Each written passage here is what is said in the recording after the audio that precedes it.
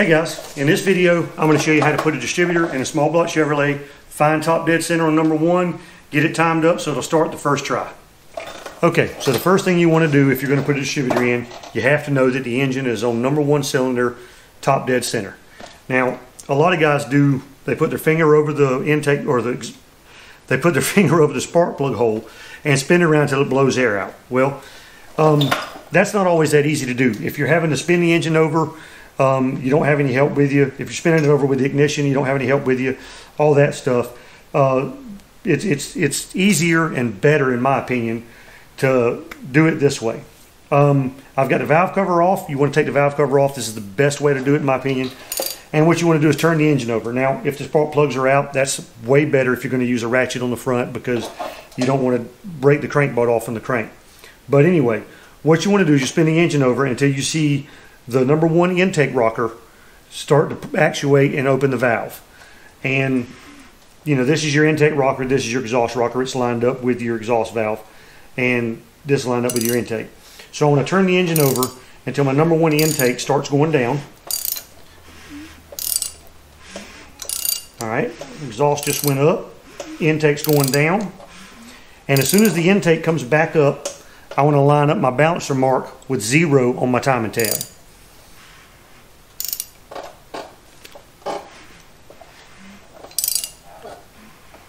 And there it comes. Now, I've got to put my eyeballs in to do this. Alright. Now I'm at top dead center on number one. Okay, so the bottom of your distributor has a shaft in it, a little shaft that drives the oil pump. Now the oil pump is going to have to slide into the bottom of this. Well, you want to be able to put the rotor where you want the rotor. You don't want to have to worry about putting your number one spark plug back here on the back, because that's where the rotor ended up. Although you could do that.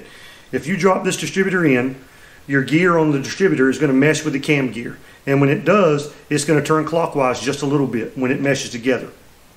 And it also needs to be able to drop down on the oil pump shaft. Well, you need to have that oil pump shaft lined up so you can put the distributor cap where you want it. Now, I like to have number one up here pointing towards my number one spark plug, or my number one, you know, rocker arms. So I want the rotor button to be right there. That way I can put my number one spark plug there and go around. Especially on an HEI, it's a lot more important.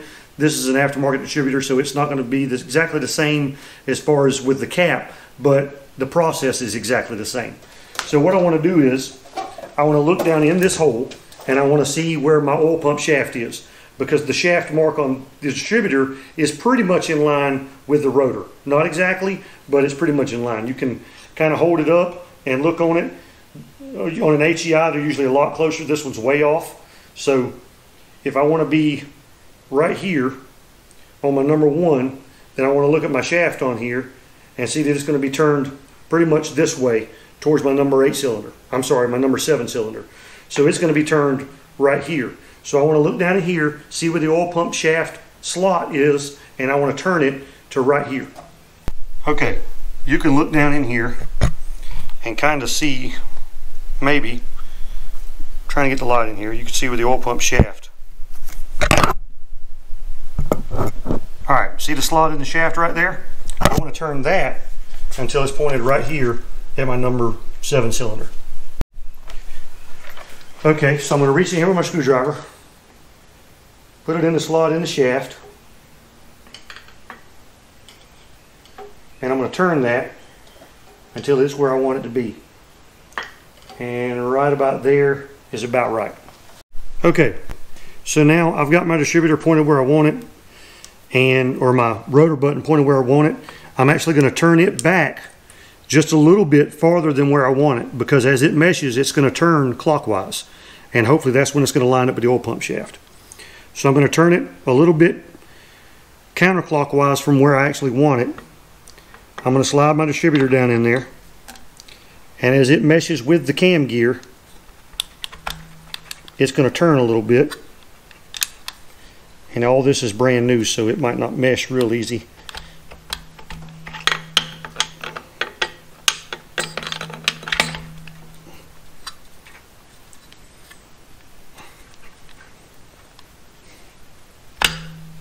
There we go.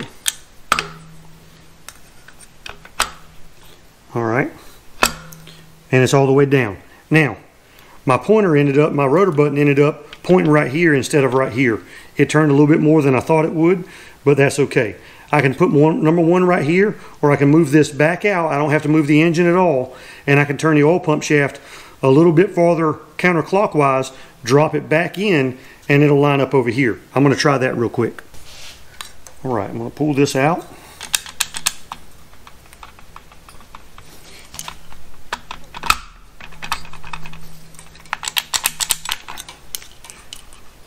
And like I said, this is all brand new, and this thing's got some brand new O-rings on it, so it's a little tougher to pull out than a stock distributor would be. There we go. Now I'm going to turn that oil pump shaft a little bit farther backwards.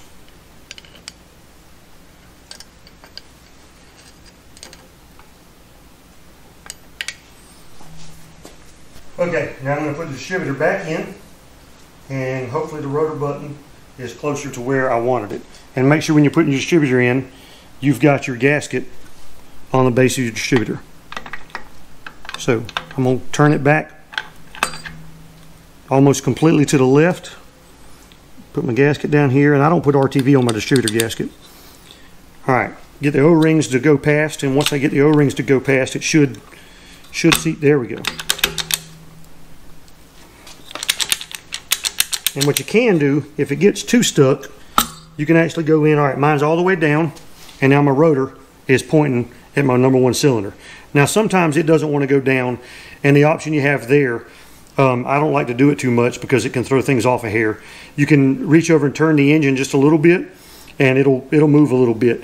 Now, but then what you want to do is you want to turn the engine back around to 0 and see where your rotor button ends up on the number one top dead center, and make sure it's where you want it, because when you turn the crank a little bit, you're going to change the timing in relationship to the distributor just a little bit.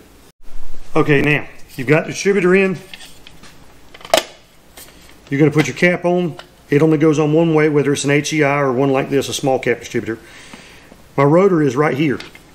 All right, so this post is going to be my number one spark plug. So I'm going to run this over to my number one spark plug.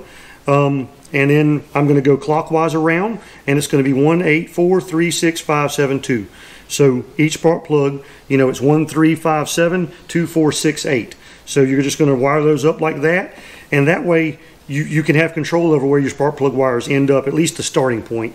The rest of them, you know, they're going to cross a little bit. Now, if you have an HEI distributor, you're going to have your power head over here where your coil goes in the middle, your power and your tach drive comes over here, your module hooks into the bottom right here. Now, if you do that, like I said, it's important to have the cap, you know, where you want it when you want to put your number one spark plug wire on this side. And it also gives you enough room to advance and retard it. Okay, so what you want to do is now you've got this dead on your rotor. Well, you're at 0 degrees initial timing.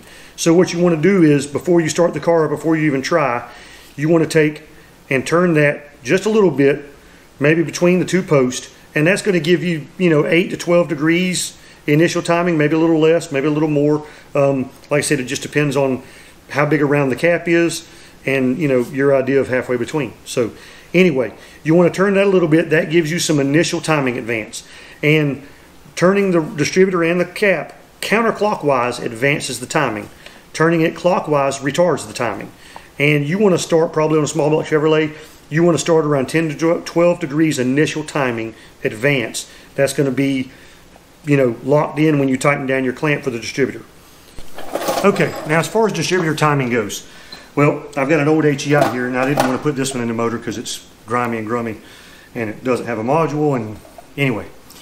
All right, so you have initial timing, which is where the distributor body is in relation to the rotor cap, and then you have mechanical timing, which is mechanical advance anyway.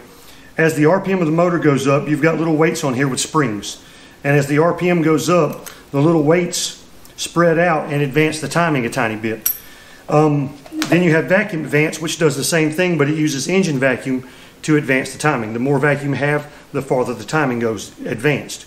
Now, your vacuum advance basically will add 12 to 15 degrees. There's different values that they add timing, and some of them are adjustable. If it's got a nut on here, you can adjust it, and basically it adjusts your how much vacuum advance you get with full vacuum. And if it, let's say if it's a 15 degree advance, a vacuum advance canister, if you've got half, I think 14 inches is usually what they go by as far as full vacuum. So if you've got 7 inches of vacuum, you're going to have 7.5 inches, which is half of 15 of your total timing advance for your vacuum canister. So you're going to get half that at half the vacuum if the full vacuum is 14 inches. So full vacuum is maximum timing. Half vacuum is half of maximum timing. So you can kind of get an idea if you've got a performance cam, you're not getting full timing. If you've only got 8 inches of vacuum on that cam, you put this on here, it's going to give you a little more.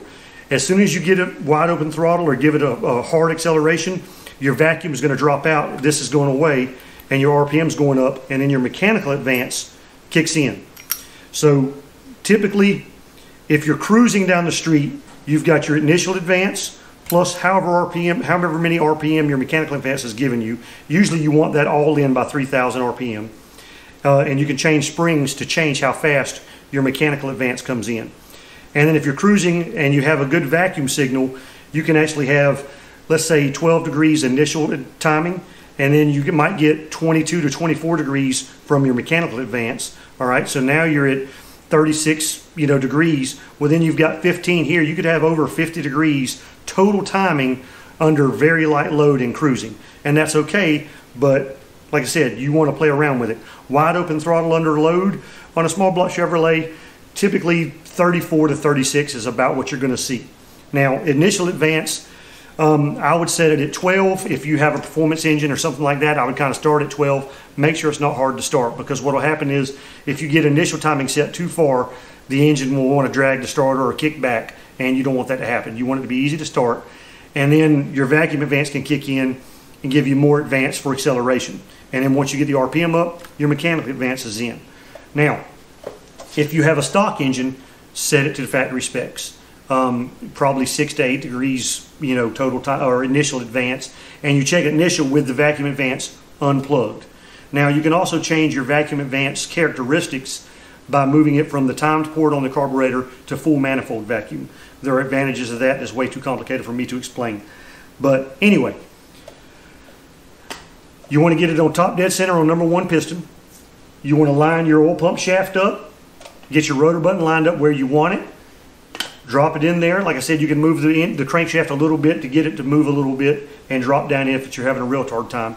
If it's a brand new distributor, it's going to fight you a little bit because the tolerances are going to be a lot closer, and you've probably got O-rings on there. They're going to give you a little bit of trouble with seating for the first time. And like I said, if you've got the HEI with the cap, you've got the, actually I've got a cap. Okay, so if you've got an HEI, your cap's only going to go on one way. There's a notch here in the body, and there's a tab in the cap. So you're going to want this on the passenger side, this on the driver's side, because usually your wire for coming in for your ignition is right here, and that gives you plenty of room to turn it to adjust it.